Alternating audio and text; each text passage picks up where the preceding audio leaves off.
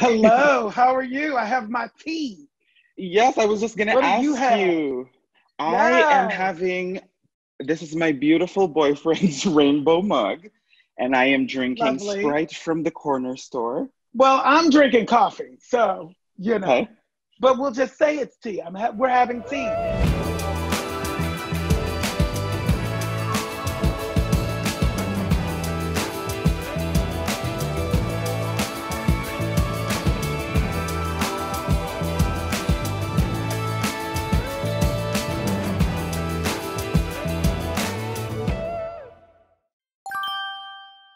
Well, first things first, congratulations. Oh my God, another amazing year for you. Thank Congratulations you. on your Emmy nomination. How do you feel? It feels great. I mean, it's a really interesting time to be in the middle of what we as America and thereby the world are going through right Mhm. now, this pandemic and everything that we're going through right now. It's very difficult to feel joy in the middle of it. Absolutely. Mhm. And so I am working very hard to allow myself to feel the joy.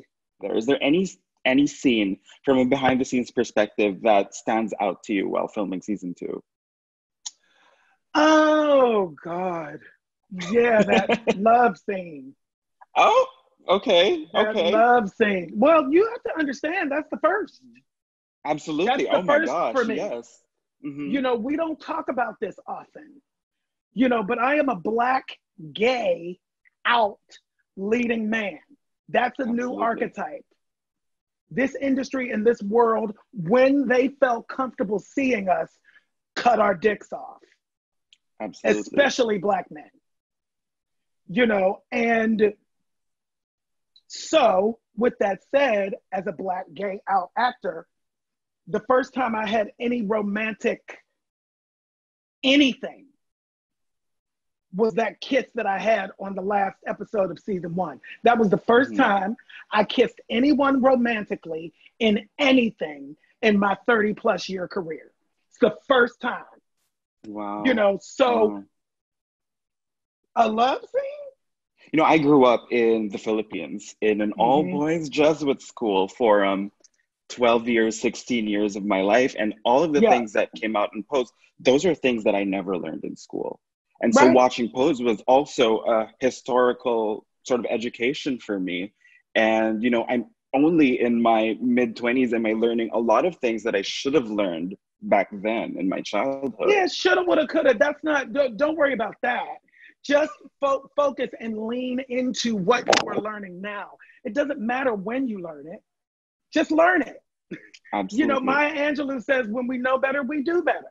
Like you could never have, that's what you were born into. You were born into that life.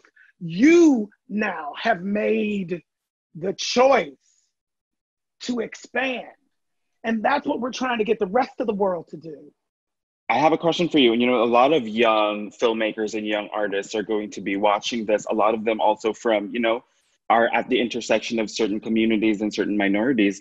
What message do you have for people who are fighting to get recognized, especially when they're coming from these certain communities? The work, the work, the work.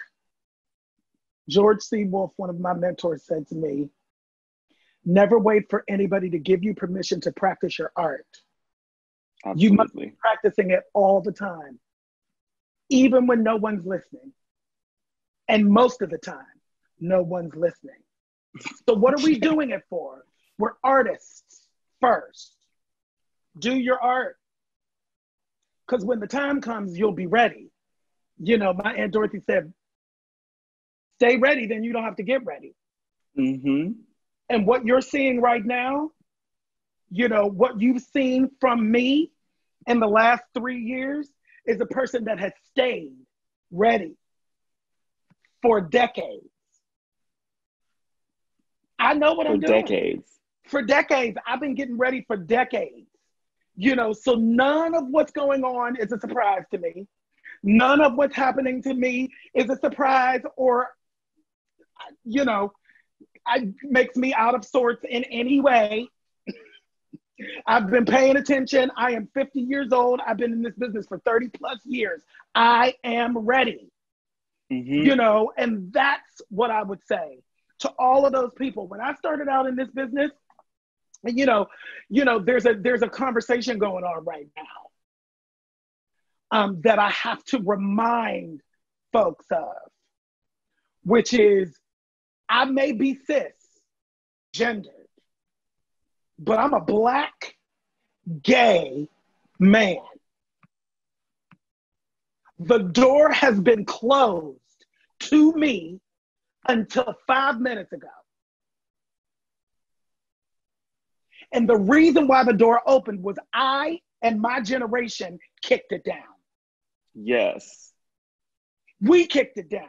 We stood on the shoulders of the people who came behind us and kicked the fucking door down. Right? And it's not lost on me that the generations and generations of people who are trailblazers, who represent something new, who kick doors down, who blaze trails, do not always get to reap the benefits of their work. I am getting to do both. That takes my breath away. It just takes my breath away. You know, I never imagined when I came into this business, when I came to New York for the first time in 1987, that it would look like Pray Tell. I spent the majority of my life trying to be masculine enough so I could eat. Everybody told me who I am is my liability. And it was for decades. And then it wasn't. Do the work. Do the work. Do the work.